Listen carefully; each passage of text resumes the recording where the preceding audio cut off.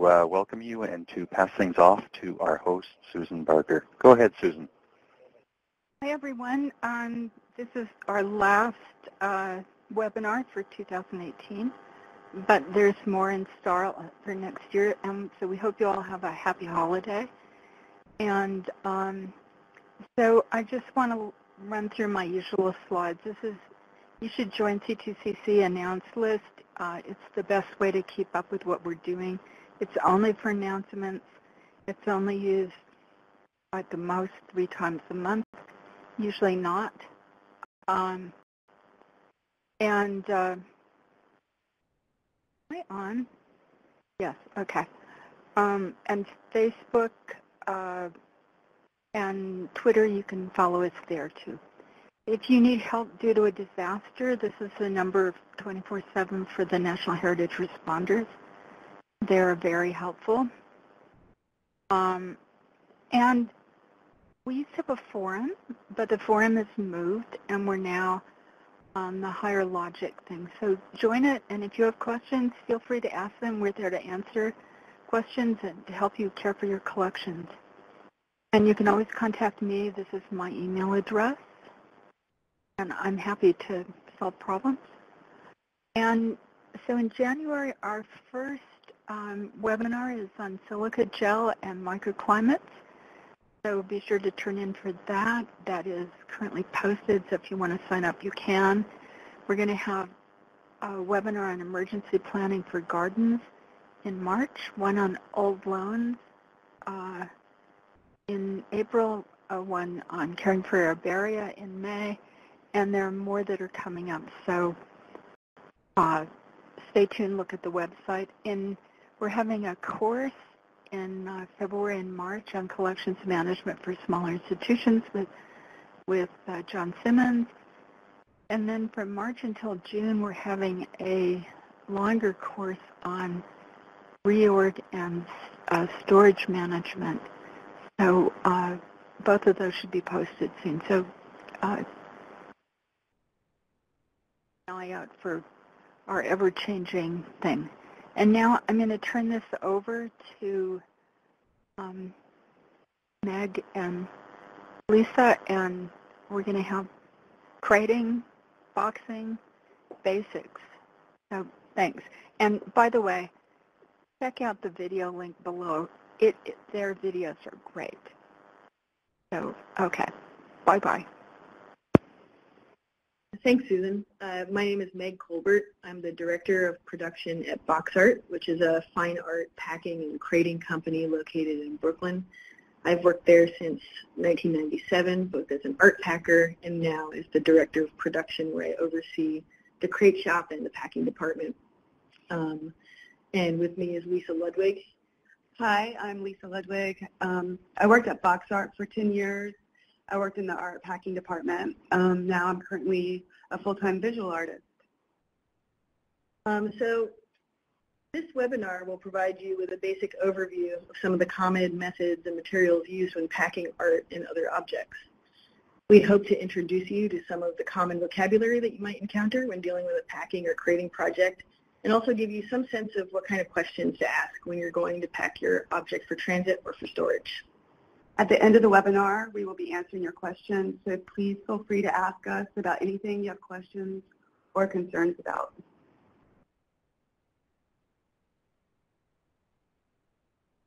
So the first step in any crating project is to determine the needs of your object.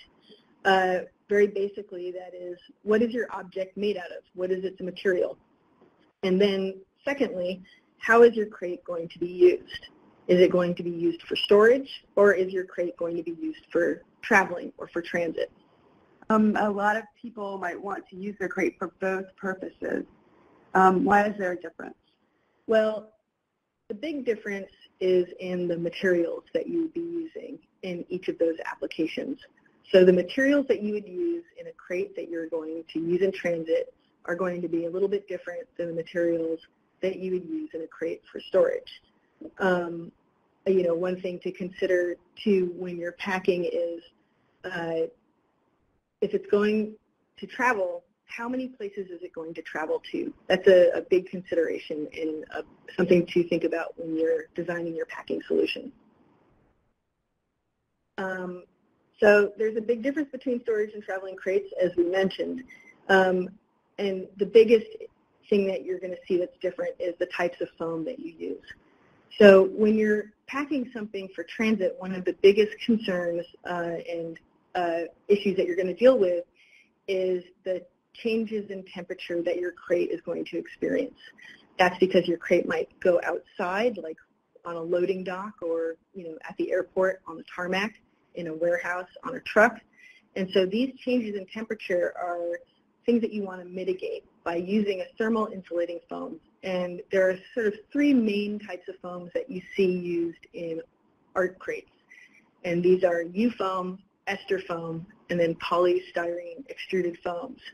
And these foams are generally dark gray, the U-foam and the ester foam.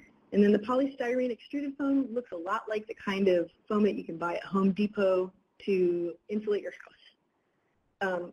Another type of foam that you see used a lot is shock-absorbing foams for transit and storage, and that's ethafoam, which is a white plank foam, and it comes in various densities to support different weights of objects.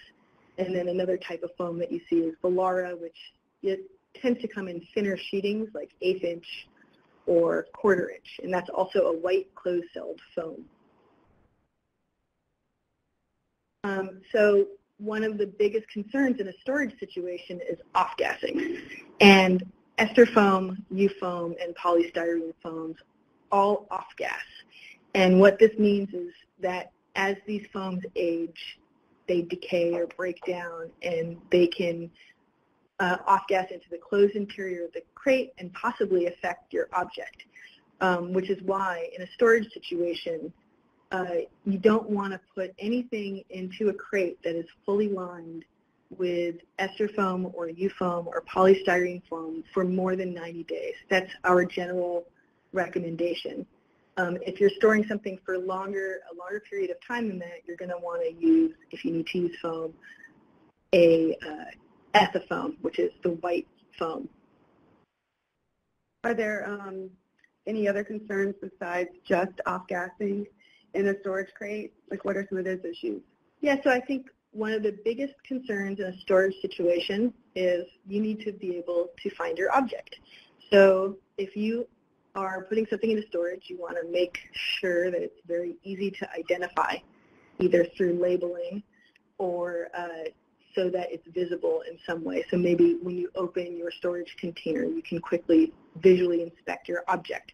And that's going to be pretty different than the types of concerns that you have for transit in terms you might not be as concerned as being immediately able to identify the object from the exterior of the crate.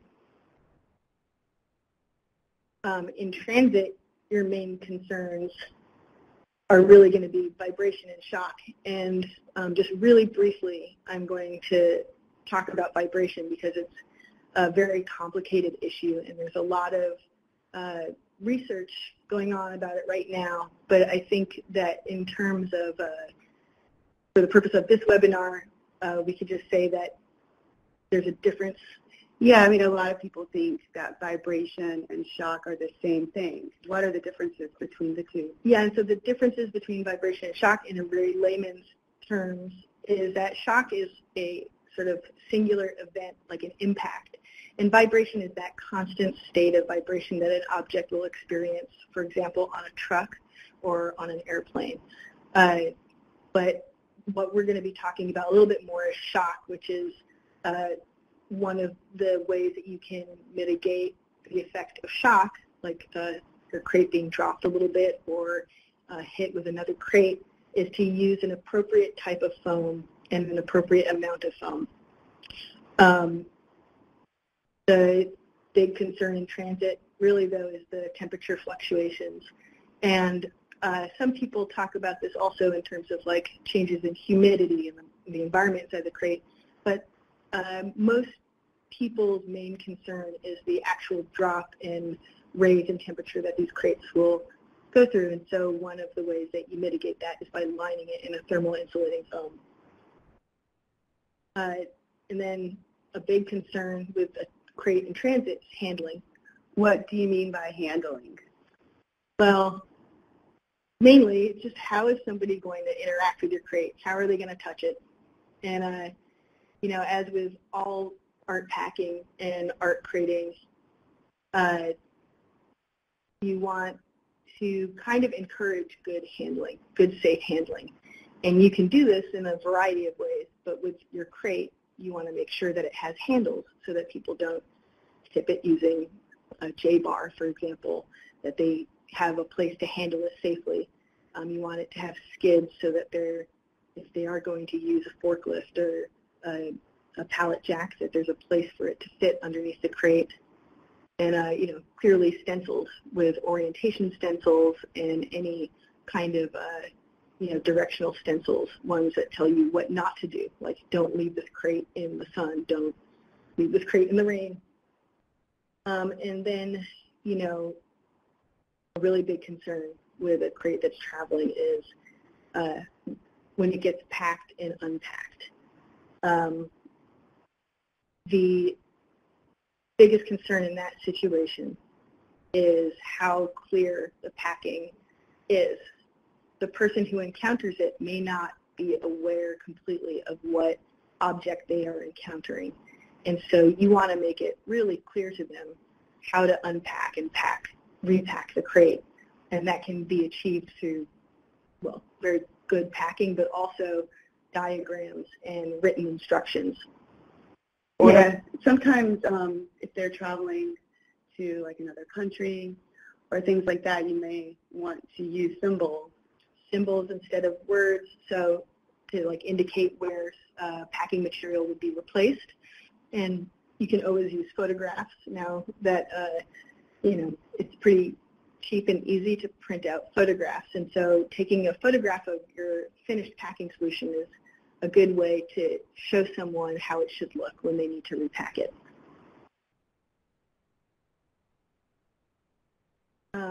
So first of all, we're going to sort of go into some specific packing methods. Yeah, so this is going to be for storage or transit. Correct. Sometimes, and we're starting with flatworks. I know this term is used a lot in the industry, but I feel like it needs to be clarified.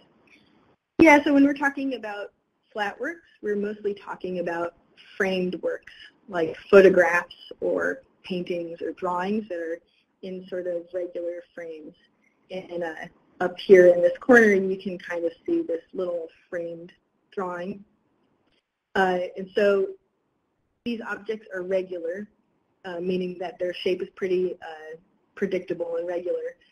And so there's a relatively simple set of packing methods that are used to address their packing needs. So one of those would be trays, which are usually cardboard or foam core, and you use these trays as dividers in between works, which allows you to pack multiple works of different sizes into the same crate without those objects touching each other. We have videos, like specifically with these packing works, like we have a flatworks, tray packing. We also have a shadow box.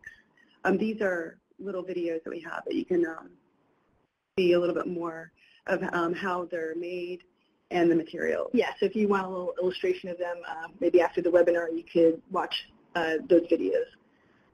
Another common method for packing is a travel frame. Is a travel frame used whenever the flatwork isn't framed? Yeah, that's correct. And so basically when you have an object like a canvas that doesn't have a frame, you don't want something to touch its face directly.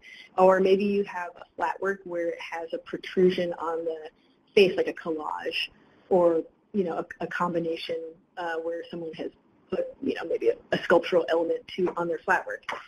In that case, you want to provide a solution where you're not directly touching the artwork. And in this case, we use travel frames or shadow boxes.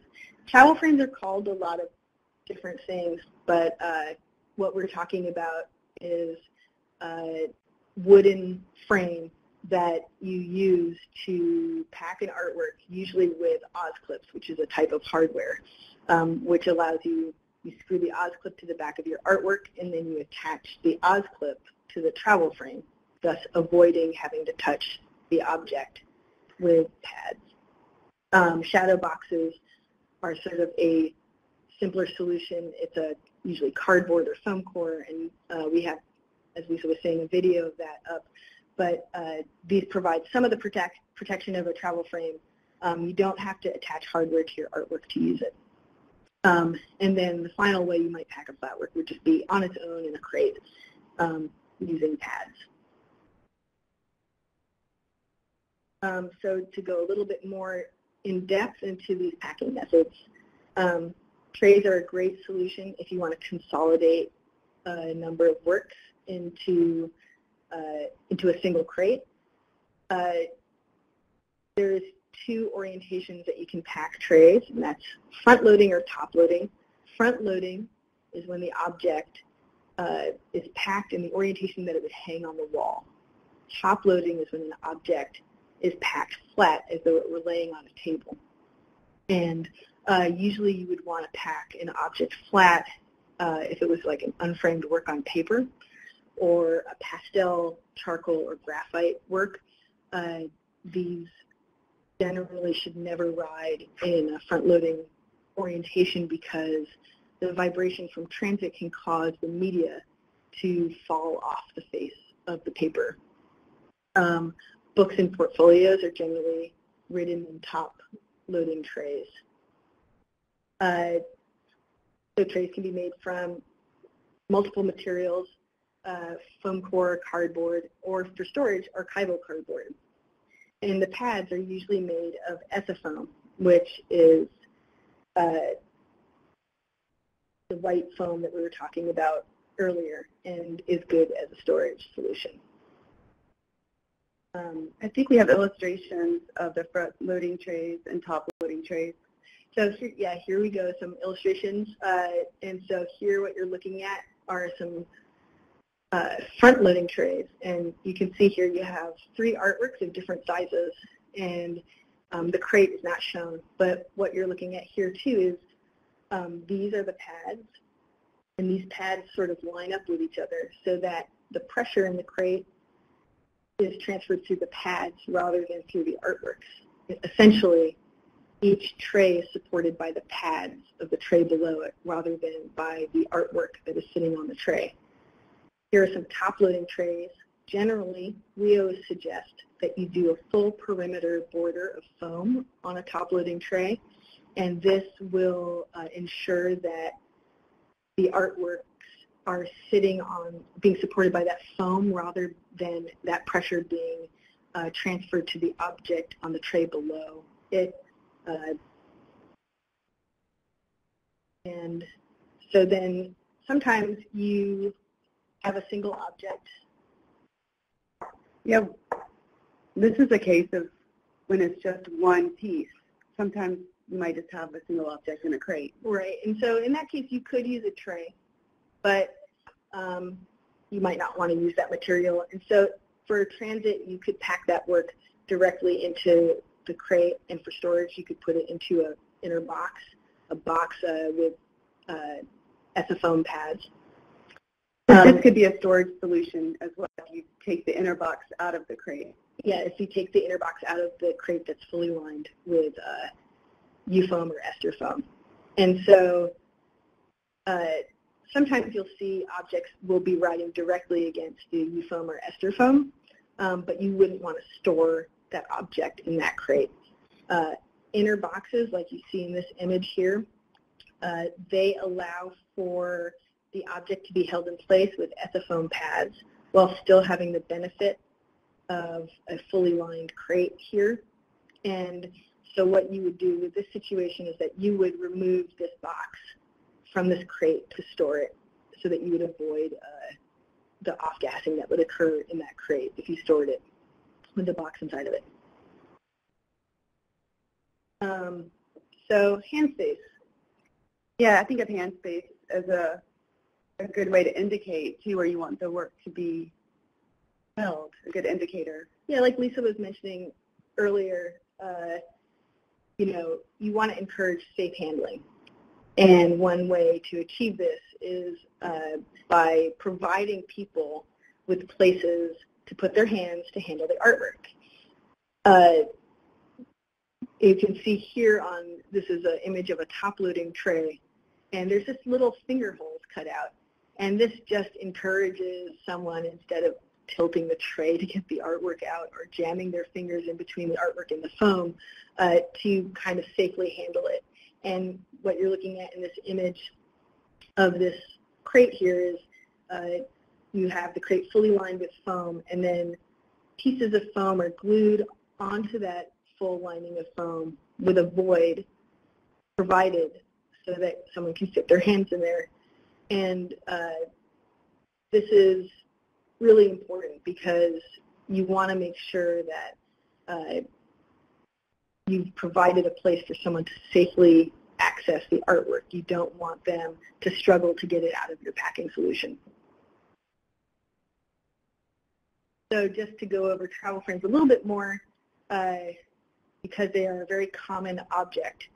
They're made out of wood, but you can have a travel frame that has no lid. It can have a lid, usually made with corrugated plastic, like Coroplast, or it might just have wooden slats on the face. And these are handling tools that allow the object to be moved around without directly touching the object itself. And usually objects are mounted into these travel frames with Oz clips or cleats or T-brackets. And one of the benefits of a travel frame is that the object can be wrapped inside of the travel frame. So you wrap the travel frame in plastic, and you don't actually have to directly contact the object itself with the plastic. So here's an image of a little drawing diagram of an Oz clip, which is a common hardware solution that you see, and they fold up so that you attach one side to your artwork. You usually use them in fours. So you attach one side to your artwork, you fold out the leg, and that leg is what gets attached to the travel frame. So the travel frame uses Oz clips and the box uses pads? Correct. So the biggest vocabulary lesson to take out of this is that a travel frame is a distinct object from a box. And so it's good to clarify these things. A lot of confusion can be avoided if you make it clear what you want done to your artwork. So whether you're building these objects yourself or you're asking a creator to build them, you should indicate what you want to use this object for. And I'm talking about travel frame or inner box. Travel frames are called various things throughout the industry. I've encountered them being called handling frames or traveling boxes. We call them travel frames at our company, and that's kind of common in New York. But the most important thing to indicate would be that you want to mount your object into this frame using Oz clips or cleats. So shadow boxes, they're a good sort of soft packing alternative to a travel frame. If you don't have a shop, like a wood shop, this is a kind of easy way to protect an object that has a protrusion or sensitive surface. You can use hand tools to make them. And these can be packed on trays or in boxes or in crates. Exactly. So you basically, this would also be a handling tool that you can use. So instead of directly touching the artwork, you now can wrap the shadow box. You can pack the shadow box onto the tray. So now we're going to move into three-dimensional objects, which of course all objects are three-dimensional. Yeah, what do you mean by three-dimensional objects? We generally, this is something that we kind of try to make a distinction between flatworks and 3D objects. It's really just, vocabulary, but what we consider a three-dimensional object or sculpture is something that kind of exists in the round that is generally not hung on a wall, although obviously with contemporary art there are a lot of exceptions to these rules. But these are generally more complex objects that require more complex packing solutions. So what you're looking at on this slide is an image of a crate that has an inner box that has a sculpture inside of it. Just really basic overview. There are some typical types of packing that are used for sculpture. You have simple pad packing, you have cavity packing, and you have brace packing. Maybe you've, like in the next slide, there's simple pad packing for sculpture. Maybe you've seen a crate like this where the object just slides in or out. It's a single object. There are no other parts except for the pads glued straight into the crate. Correct. And so this is something that you could do if your object had a generally sort of regular surface, sort of like a cube, where you don't have big voids that need to be supported. The reason you can just use pads in this situation is because those pads are going to have a relatively low profile, meaning they don't have to be 16 inches deep to hit the artwork. In general, your pads are going to be made out of ethafoam, and they will have some kind of interleaving material applied to the surface, such as Tyvek or Velara. That's not always the case. Some people will simply wrap their object rather than wrap the pads, and a lot of it just depends on maybe your institution's preferences, the character of your artwork itself. So some artworks you don't want to wrap in plastic because maybe they have fragile surfaces that the plastic could pull on. But this would be a common treatment for pads, would be to wrap the pads themselves.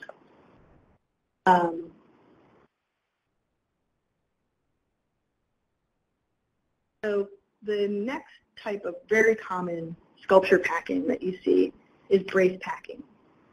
And what you're looking at in this not terribly great photograph is a bronze figure, life-size statue.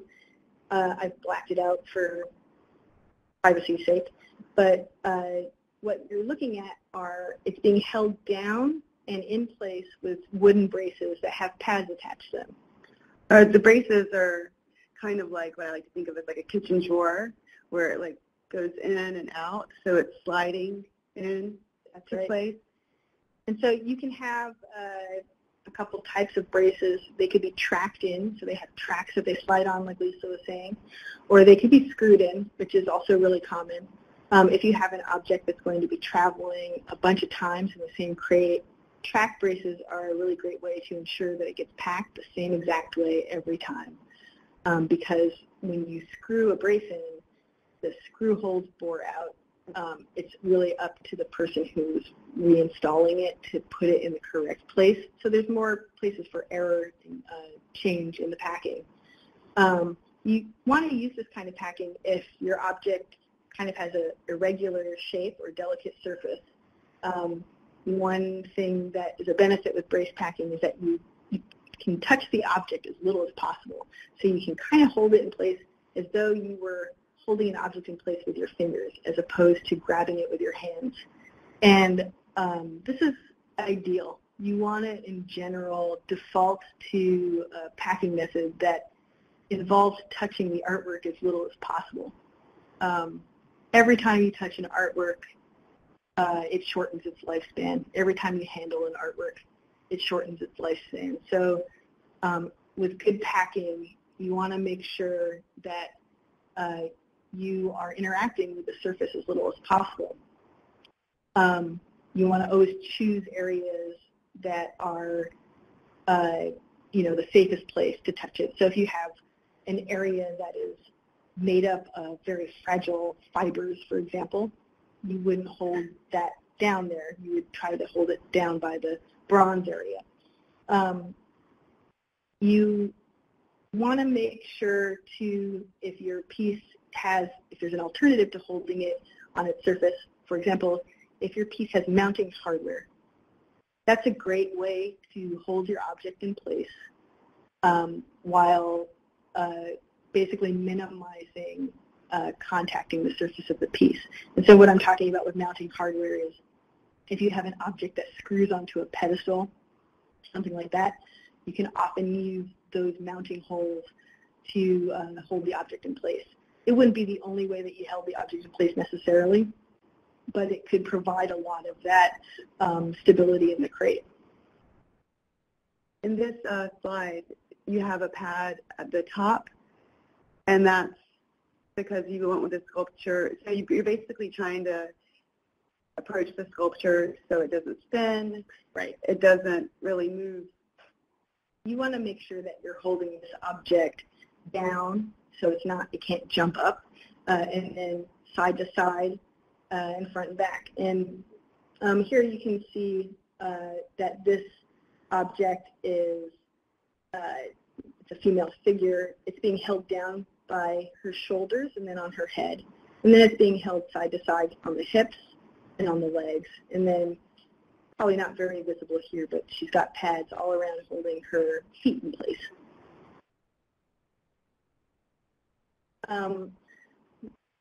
Just to go to talking about handling a little bit, sometimes you have an object that's very, very heavy or very, very fragile, and you don't really want to touch it directly too much. And when it's very heavy, one of the reasons might be that it's heavy, but it's not big enough to have the number of people hold it at the same time.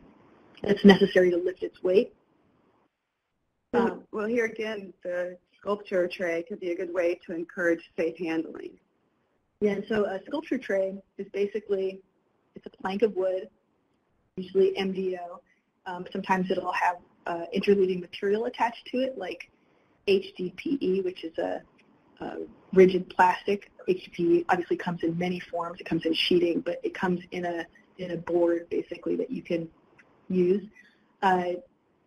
And you put the object, as seen in this image on the left, you put the object on the tray, and then you lift the tray.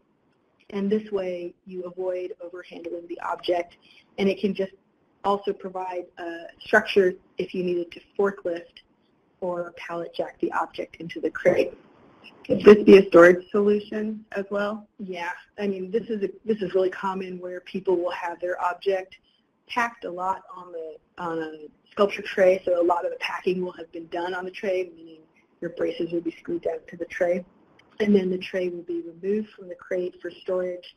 The object might be draped with plastic or something, but it provides kind of a storage and handling solution that can be a really easy way to move the object around. Just to reiterate with braces, braces can be screwed or tracked in, which means tracks are basically you've provided, like Lisa was saying, like a kitchen drawer, you've provided a track for it to run on so that it will always go back in the same place. If you're screwing in your braces, it's a good idea to clearly mark where those braces go so that the person on the other end, when they're repacking your object, doesn't have to make a lot of decisions, because you want to be in control of the decisions that you're making with packing. Be really clear, something that you see a lot with bad packing is someone is using a brace pack method, but they're allowing the wood of the brace to directly touch the object, and you should never do that. You always want a pad to be in between the wood and the object, and I know this sounds very intuitive, but it is surprisingly not. You don't want a piece of wood up against your art object or whatever type of object you're packing. So always make sure that you have an interleaving material in between the wood and your object, and usually that's going to be ethafoam, although it could be Velara on top of ester foam, depending on the characteristics of your object. And then one thing that you might want to watch out for is burnishing, which happens when a pad basically shines up a little area of your artwork. Usually it happens on stone or bronze, and this can be avoided if you drape your artwork in a material like soft Tyvek or Dartek, and then wrap your pads as well in a material like Tyvek tape or plastic, something like that. So another very, very common packing method that you will see is cavity packing. And cavity packing is a great solution for very fragile objects. Yeah, I have handled some baskets that were really fragile that cavity packing was perfect for, or for like really fragile masks. Right. Something that maybe can't stand on its own, that needs just a nice place to rest, or maybe something really fragile like glass or ceramics. Yeah. Cavity packing is really great for that. Yeah, and this would be an alternative to like tissue packing something. What you do basically is, usually using ester foam or U-foam, you would cut the contour of the shape out of that foam. And we have a video up, actually we have a couple videos up on that link that show a cavity pack being done. The foam is cut out to contour the shape of the object. And I know that previously I said with brace packing you want to touch the object as little as possible, but sometimes it's just not feasible. And what a cavity pack does in a situation is, instead of providing a point of pressure to hold an object in place, it disperses that pressure throughout the cavity. And this can be a good way to minimize shock that, for example, a glass object would experience if the crate experienced shock. The foam absorbs the shock. Yeah, it lessens the shock. And here's an image of, this piece is not particularly fragile. It's a marble bust of a person. But like Lisa was saying, it couldn't stand on its own. So if you tried to stand this up on the table, it would just flop over. And because of the carving, you don't want to see that happen. So the best way we could figure to pack something like this was in a cavity where it's supported from underneath, and it's not, it could have had a brace pack as well, but this is just a kind of simpler method of doing that. And because it's stone, which can shatter in certain circumstances, the cavity provides shock protection against that. Here, again, my favorite, safe handling of objects.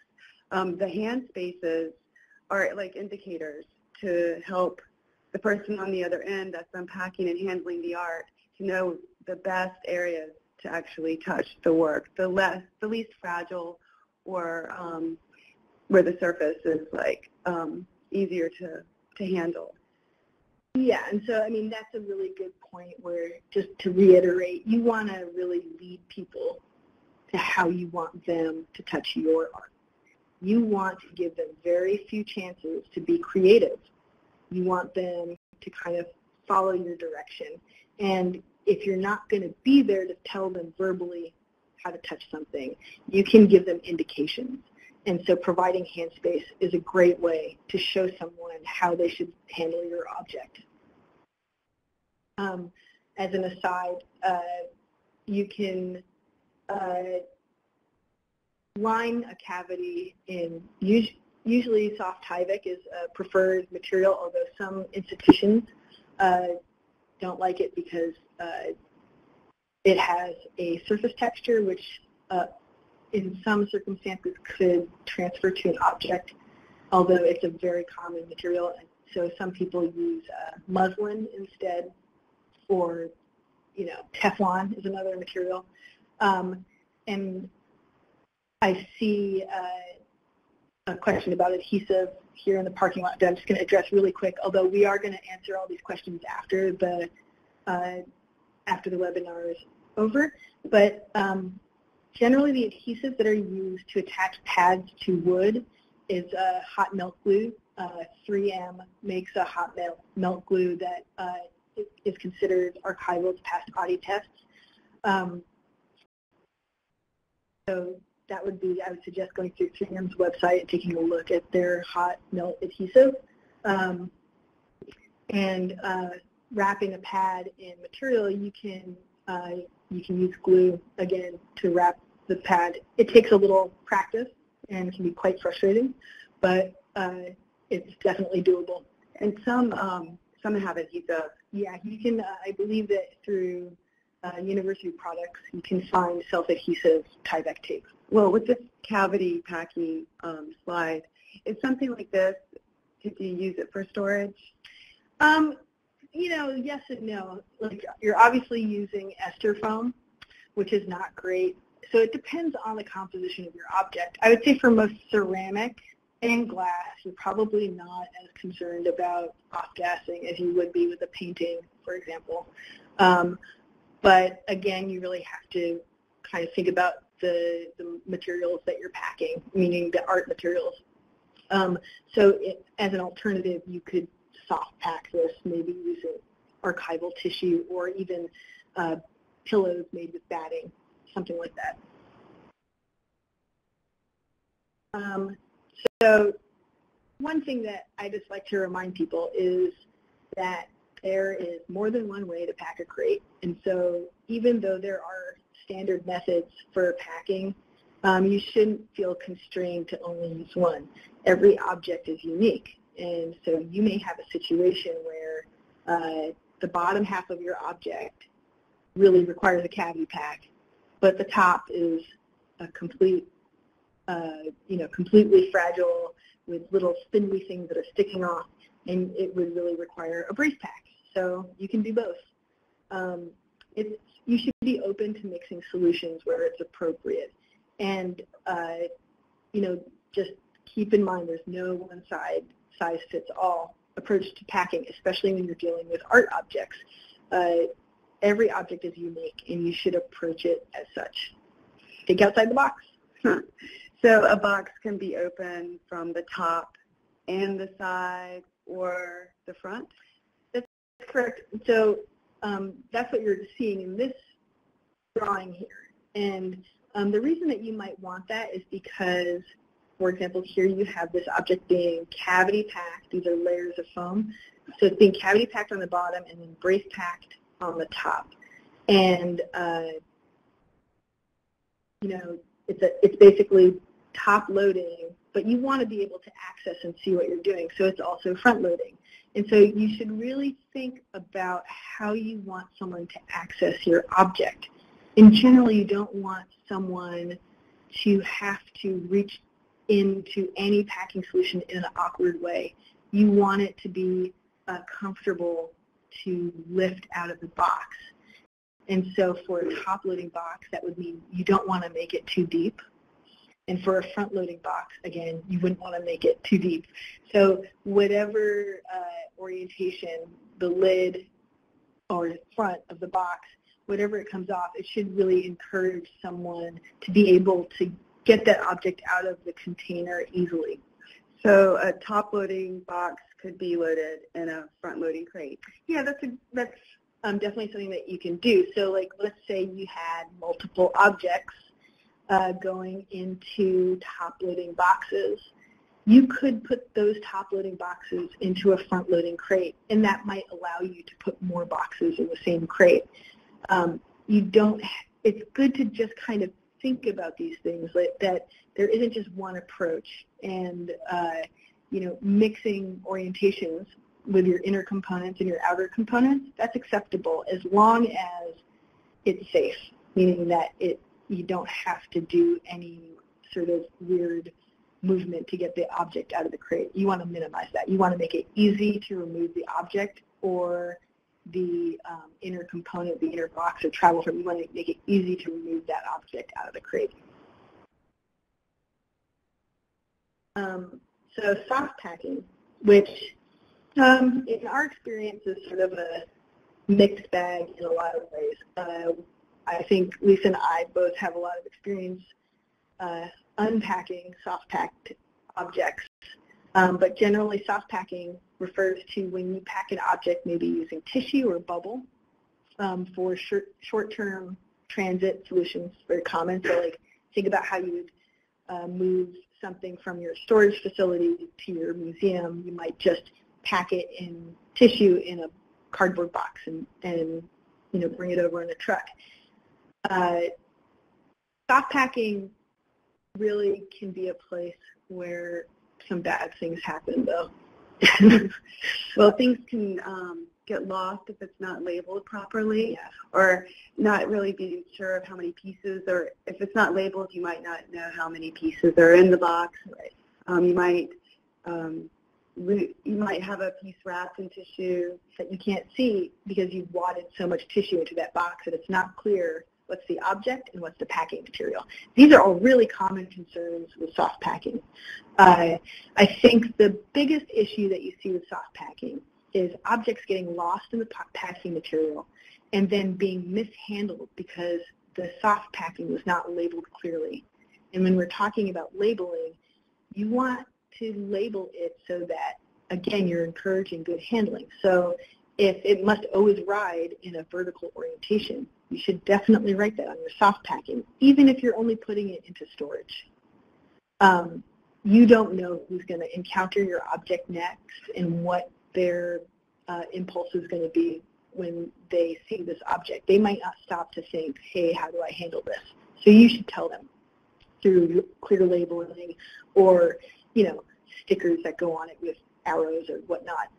I even think it's a good idea to, if it's going to travel to different locations, to indicate not to throw away the materials, because sometimes people, when they're unpacking soft pack, they might just kind of toss the packing materials. So it's important to even let them know to keep it all together. Yeah, I think that's a really, really important point, because you see that happen a lot where people have soft-packed works for transit and somebody throws away the archival tissue, and then the person repacking it just repacks it without the archival tissue. It's a problem.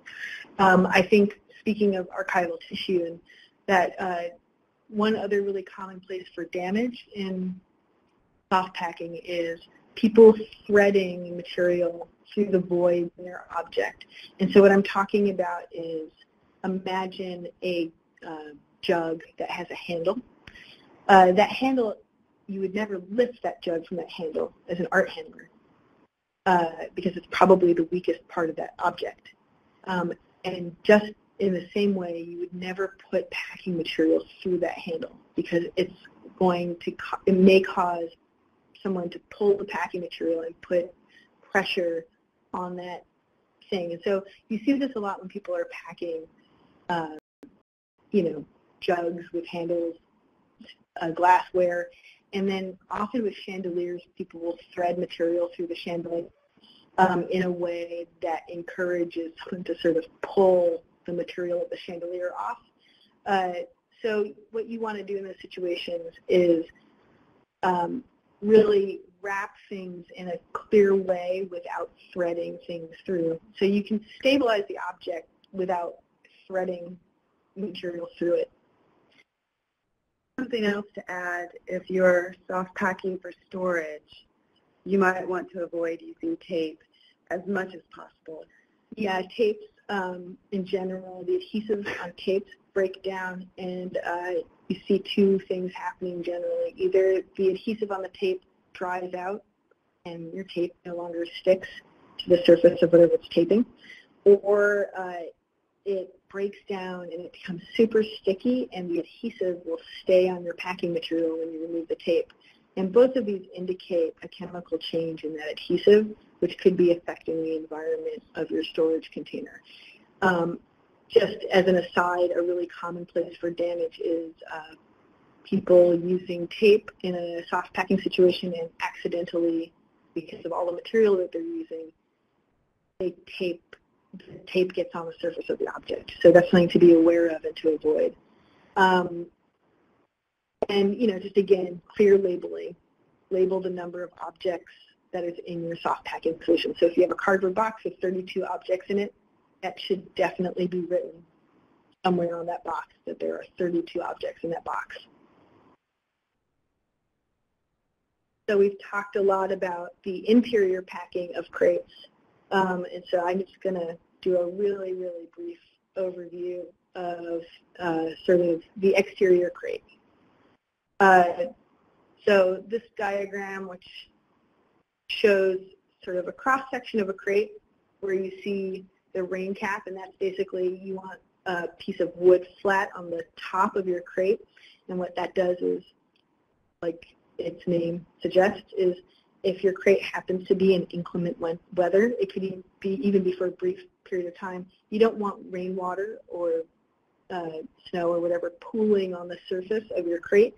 And so a rain cap basically encourages the water to shed off the top of the crate.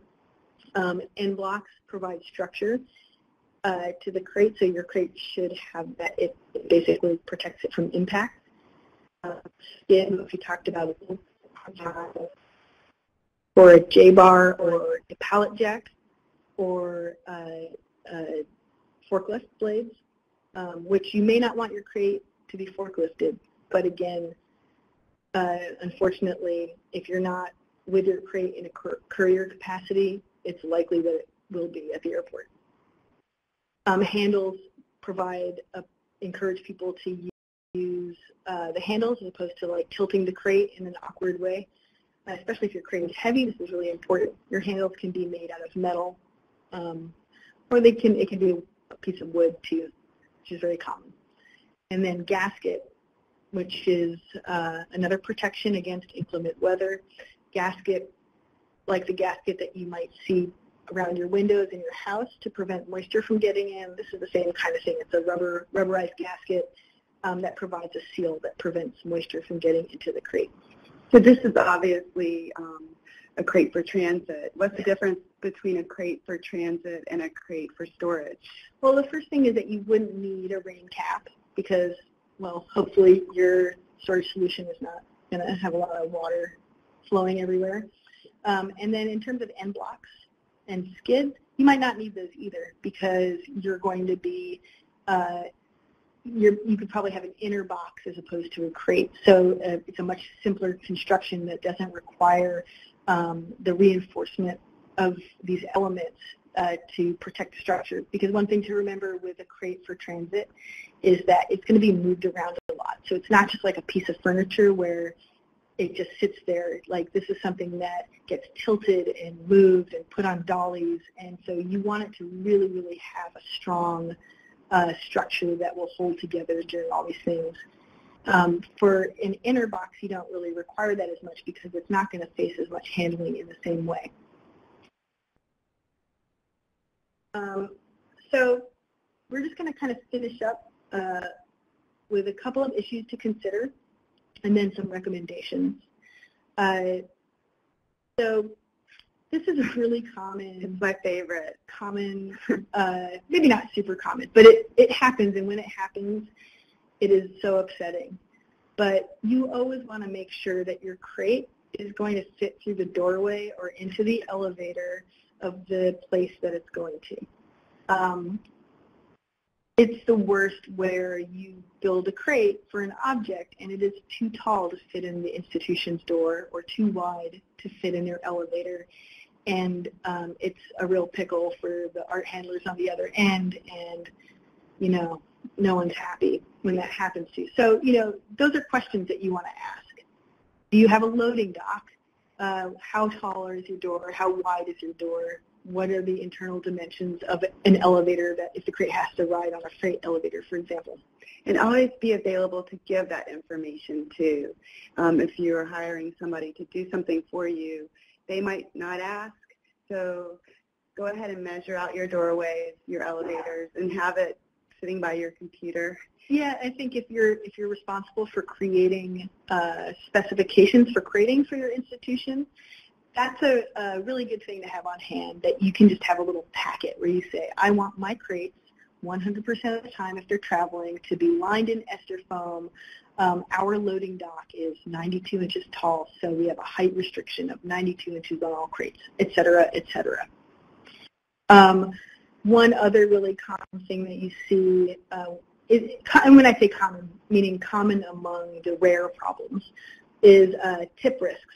So crates that are like really tall and skinny, they are more likely to fall over. That's pretty obvious when you think about it.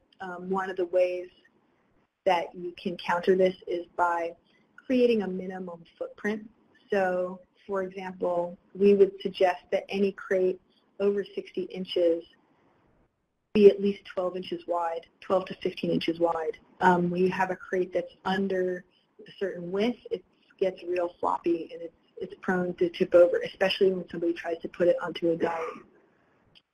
Another thing to consider that people often don't think about is how heavy is your crate.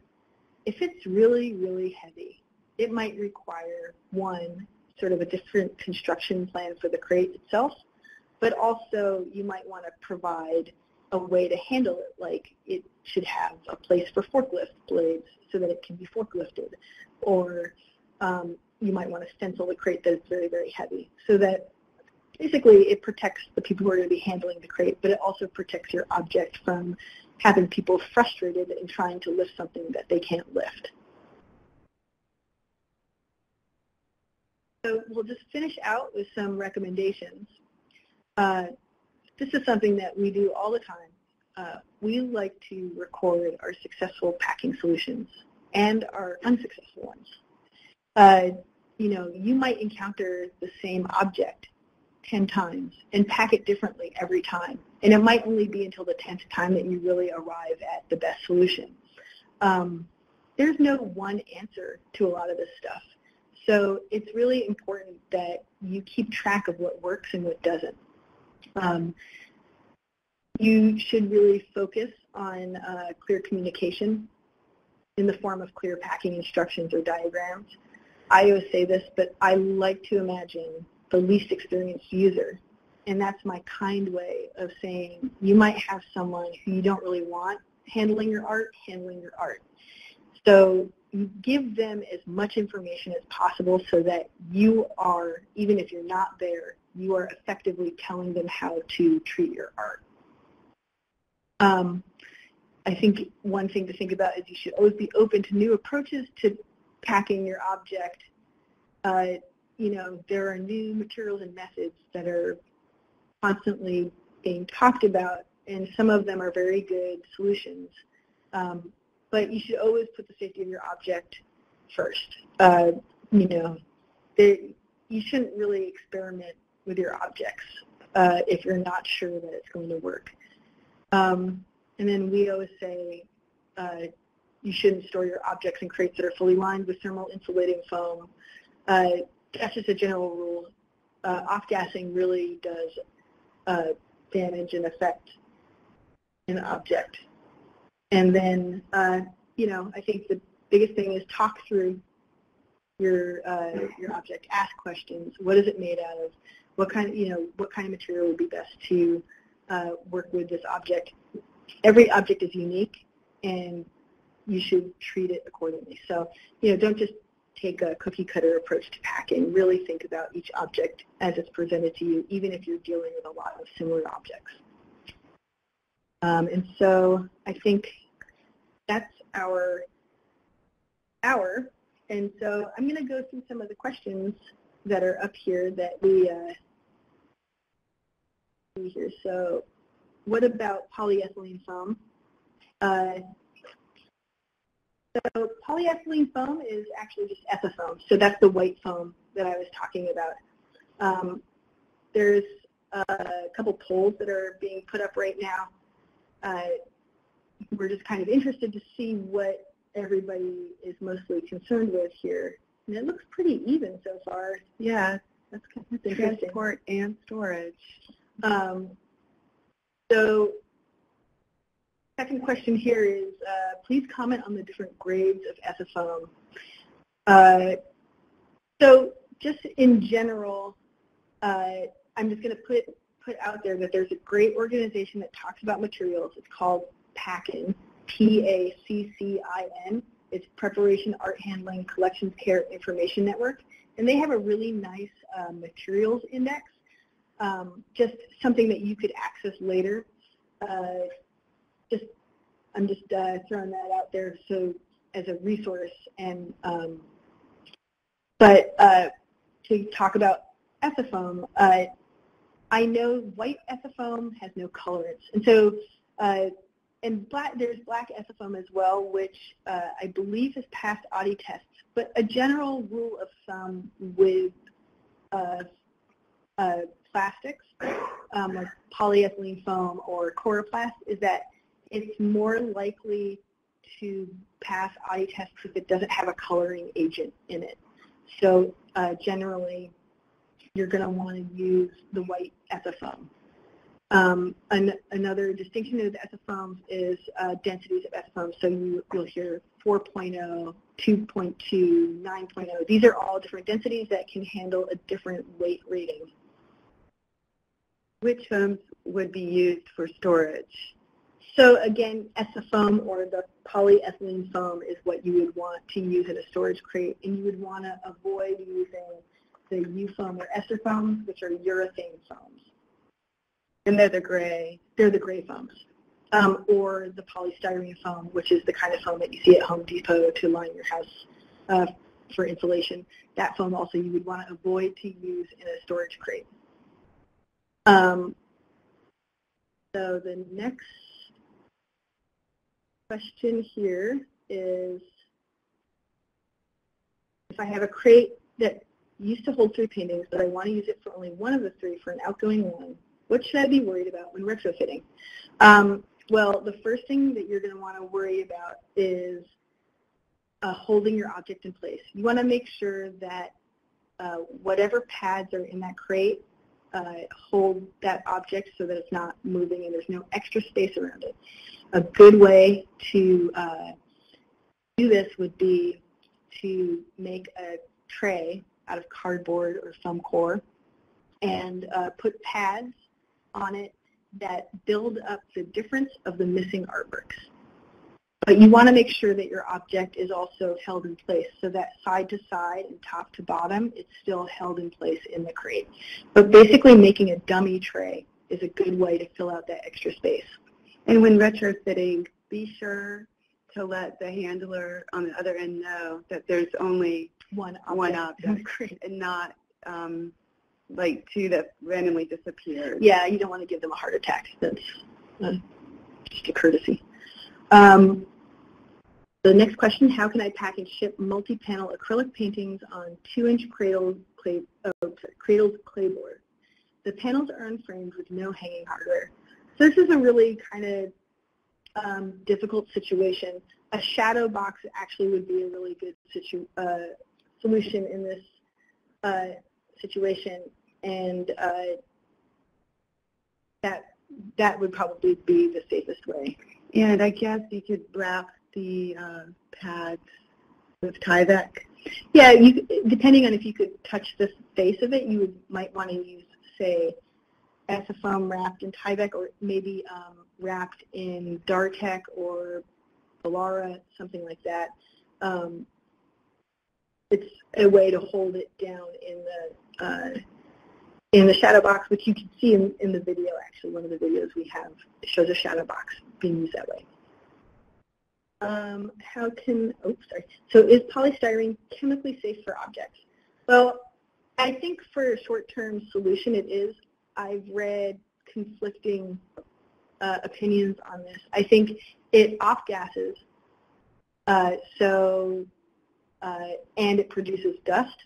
So, when you punch a piece of styrofoam or the polystyrene foam, it actually breaks down. It doesn't recover, which is an argument against using it because basically when it experiences impact, it doesn't return. It just breaks. So with U-foam or ester foam, if you punch that U-foam, it returns like a mattress. But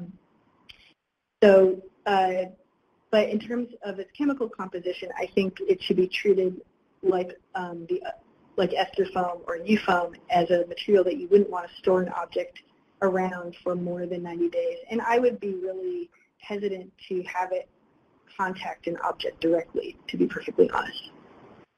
Would coloring and artwork also be the same as using shadow box? Yep, that's exactly the same thing. How do you attach the Tyvek to the pads? Well, you can wrap it like a present. You can wrap it like a present, or you can use self-adhesive Tyvek tape, which I believe is sold on university products. Often when you wrap a pad, we might make a little incision on the back and tuck it in So then when you glue the pad onto the crate or onto the cardboard, it's also touching the tie-back too, so it all stays in place for the duration of the travel. Yeah. So could you use Ethafoam for cavity packing and then have the pack for long-term storage? You could. I would suggest only if the objects were sort of heavy and robust. I've done it before for different clients. The thing with ester foam or U-foam is that it's a real cushion. So if you were going to use Ethafoam as a cavity, you just have to be aware that it's a much more rigid foam, and so it's not going to provide that cushioning. As an alternative, I would suggest using, sort of like making pillows or something like that, which you could also use, or lining your Ethafoam cavity with, poly batting lined with muslin or Tyvek, something like that. So what material, what kind of adhesives are you using to attach Ethafoam? So I think I went over this a little bit in the webinar, but we use a hot melt glue. That's a stable material that we would recommend. And then what materials do you suggest for the ring cap? This should just be a plywood. We use MDO, but any plywood would work. It's better if it has sort of the facing on it, which is a sort of waterproof facing. So, with plywoods, you can see those ones that sort of are composite boards where you can see on the surface it's a composite board. That might not be the best material for a ring cap. You probably want one that has like a smooth surface that has a sort of waterproofing. Also, painting can make it waterproof a bit as well, like a poly or paint can help. Right. So often people will paint their crates for two reasons. It provides a little bit of weatherproofing, but it also makes your crate really easy to identify in a warehouse or in an airport tarmac situation, which could be very important if you're shipping something of high value. So what do you use for the gasket? We use a rubberized gasket. It's basically the kind of gasket that you might line your window with as a moisture barrier. I will look more into the specifics of that, but you can usually get this at hardware stores if you're in a pinch, or I'm not sure. Steve? It used to be American National Rubber, and I think it's Jacobs and Jacobs. Oh, Jacobs and Jacobs is our distributor for that gasket. Sorry, I was phoning in for some help from our very good coworker. So what about insurance for transit? Well, that's a big thing. It depends on your institution. So your insurance should generally be carried through your institution, or it's possible that, for example, if you are borrowing a piece, maybe the lender will be paying for that part of the process, but that's really dependent institution to institution, or sometimes you can purchase insurance through your crating company, but that's all dependent on your own situation. And so here we have what type of 3M hot melt passes the Audi test? Are there other adhesives you recommend for inside crates and cases? Well, the 3M hot melt that passes the Audi test is actually listed on the conservation wikia that has the Audi test materials, and unfortunately I don't know it off the top of my head, but because it's a basic I'm looking for it. It's one of their big sellers. It's for the industrial 3M large orange glue guns. I will try to enter that information later if I figure it out. The product number is 3292Q on the 3M website that we use, which we have certified has passed Audi tests. So Another material that you could use inside crates would be a spray glue called Somalfa, which is something that you spray on using pneumatic hoses, and that also is acceptable. So what you're talking about here, the polyethylene thin foam, you're probably talking about microfoam. Let me click the link. I'm afraid to click the link because I don't want to interrupt the things. But I'm pretty sure that what you're talking about is microfoam.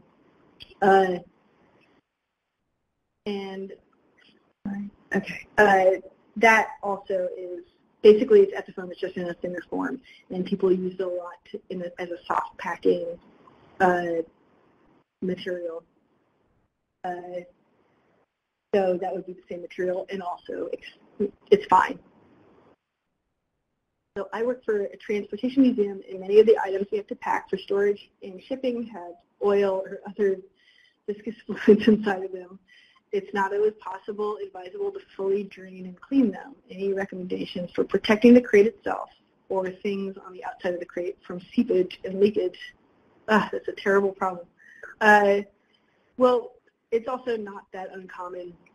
The simplest thing to do would be to wrap the object itself in plastic and make sure that it's sealed.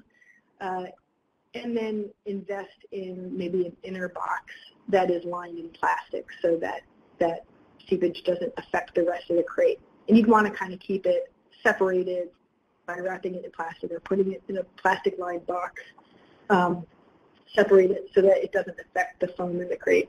Yeah, and so, sorry, we just got the link up, and that is a microfoam, totally fine to use. It's basically just a different dimensional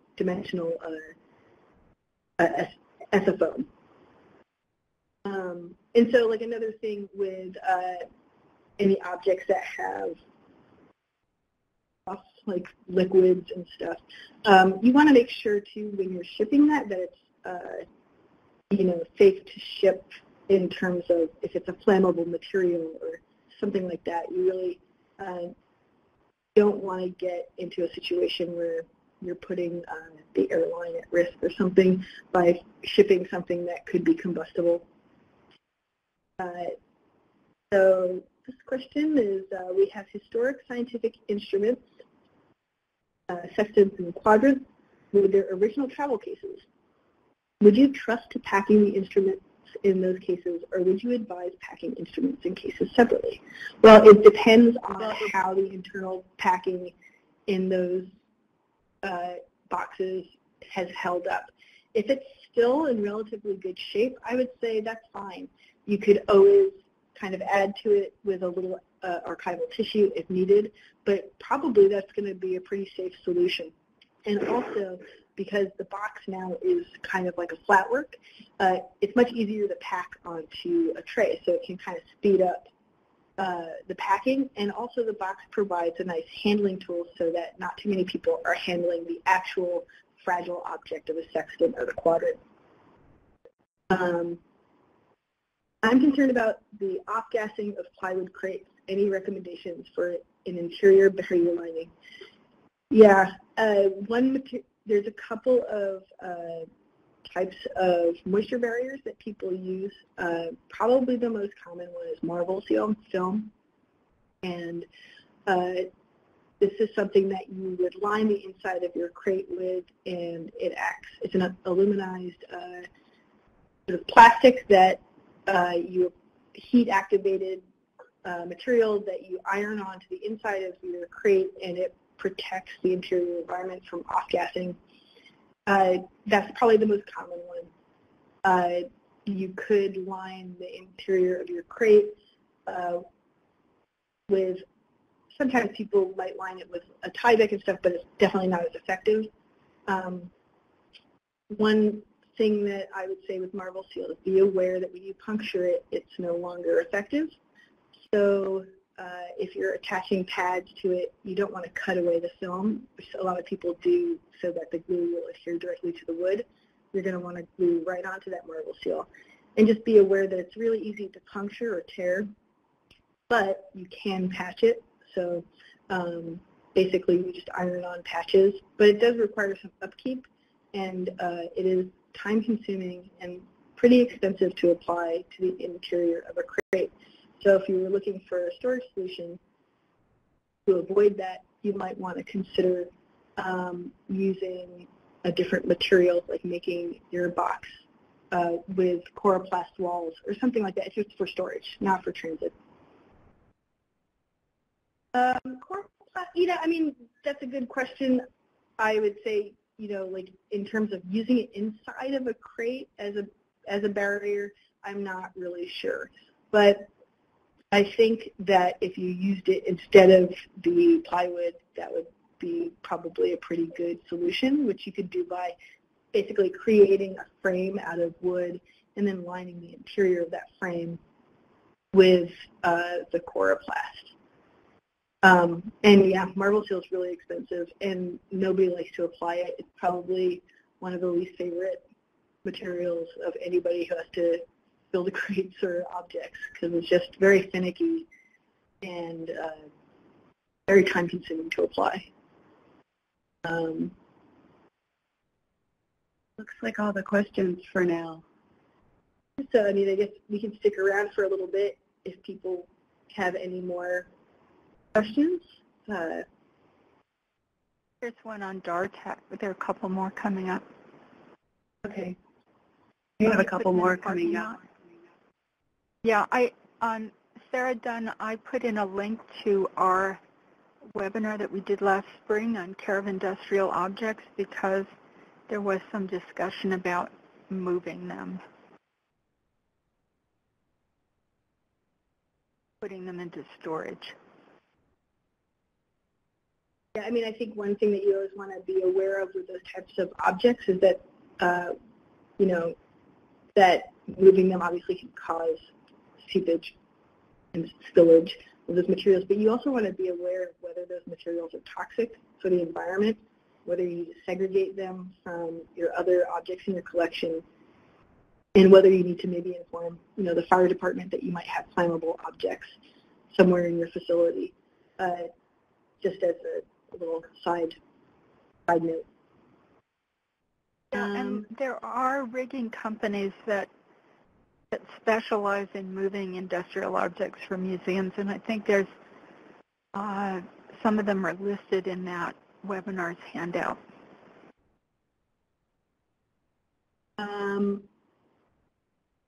So here's another question. Have you ever seen DARTech leave a white powdery residue on an object? We had this come up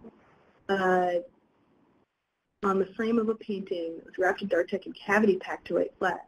I'm not sure if the white substance came from the DARTech abrading or if it could be something from the roll. It easily brushed off, but just wondering if you had ever seen this. I have not, actually. I haven't seen that. But how long was it left in the cavity pack? Because it could be an issue with off-gassing affecting the object inside of the DARTech. I have seen objects that were left wrapped in plastic inside fully lined crates lined with ester foam, and they were left in there for 2 years, and the basically the varnish on the frames became sticky and viscous, and that was from the off-gassing in the crate. But I would say that it sounds more like it could be from the, DARTech is very smooth, so generally I would say that it wouldn't abrade anything. That's almost its selling point, is that it's a very slick, smooth material that provides few hard corners or resistance as a surface. So I would say that probably it sounds more like maybe an off-gassing issue, but it could, I'm not sure. So here, are you using original travel boxes for scientific equipment? I made a personal purchase of second-hand microscope equipment that was shipped in its original travel boxes. The rigid green foam that was originally used to support and protect the equipment disintegrated from vibration and shock during transit, and I received loose objects covered in green powders. Oh, it's terrible. But yes, a lot of foam as they age, they basically, they would powderize. And it's something to consider. One thing is I suggest to anybody who has to deal with traveling art is that be aware of how long your object is, how old your foam and your crate is. You know, for example, with ester foam, after 10 years, the R rating of the foam goes down. So, you know, changes happen over time. So I've seen foam powderize. It's very weird. A lot of it has to do with the additives that are in the foam, the colorants. What material do you recommend to go directly over touching the surface of acrylic paintings before packing? So in unframed paintings, I would generally say that you shouldn't touch the face of the painting with any material. You would want to use like a shadow box or a travel frame if it's unframed. If it's framed, but unglazed, same thing. But if you do have to touch the face of a painting, I mean, it's really not something that I would suggest. So I would suggest doing a shadow box and then wrapping that. But Dartec is a good material for that, I think. You know, you want to make sure that that material is not touching on the face of the piece because, you know, you could have, it could adhere. And one thing I want to say really quick is probably one of the some of the worst damage I've seen from people wrapping paintings is when people use glassine to wrap paintings. Glassine will adhere to the face of the painting, and it happens really quickly. So don't wrap any painting in glassine. It's just the wrong material for that. It was, you know, originally made to be for paperworks to act as interleaving material in between paperworks, and it really shouldn't be used for anything else. A shadow box, the same thing as coloring? Yes, a shadow box is the same thing as coloring. And that's one of the things that I'm going to just suggest really quickly is that when you're working with your crater or with another institution and you're talking about your crating specifications or your packing specifications, be aware that vocabulary is inconsistent throughout the industry. And so you should really describe what you're talking about. Really work to establish a common vocabulary with the people you're working with, because there can be a lot of misunderstandings that arise over somebody's definition of a box, for example, or a crate. You know, some people, like for example, we call the boxes that go inside of crates, we call those inner boxes. Some people call those inner crates. You know, it can be a point of real confusion, and sometimes like some bad mistakes can happen when, you know, the wrong kind of component gets built. And again, we have a small little video of shadow box being created, or coloring being created. It can give you some ideas on possibly how to construct something like that. And also there for download is a little handout that we put together, and it has a lot of the information that are on the slides, and it goes over a couple of other things, but all of the definitions that we talked about in terms of what certain types of packing are in that handout. So I would suggest if you're interested in kind of going over it, you know, print that out, take a look at it. Okay. Just two quick questions. Please fill out the evaluations. I will consult with Meg and Lisa, and we can put together a supply list that I'll post with the handouts and the recording and the PowerPoint slides, and that'll be done in the next few days. Mary Costa asked, do you have patterns for shadow boxes and trays to share? And yeah, I think take a look at the videos, right? Yeah, I think, you know, I don't have specific patterns to share, but it's pretty simple. I have a handout, actually, that I made couple years ago for it was called Getting Basic with Your Art, which was a workshop for artists to teach artists how to pack their art, not so terribly, because artists are notoriously awful at packing their art, and they do things, no offense, Lisa. None taken. I actually make art to be packed now. I would like, if I have a crate that I can refurbish, I'll make the art to fit in the crate. But basically, like, I'll provide that link for Susan, and she can maybe put it up, but it has a little description of how to make a shadow box in terms of how to construct it. Great. I see also here, silicone release. Question. Yeah, so silicone release. Yeah, I have worked with it. You know, generally where I've used it is when you're packing something that maybe is still, the media is still active, like a painting. But it's also good for oil, you know, like oil drawings. When people use oil sticks.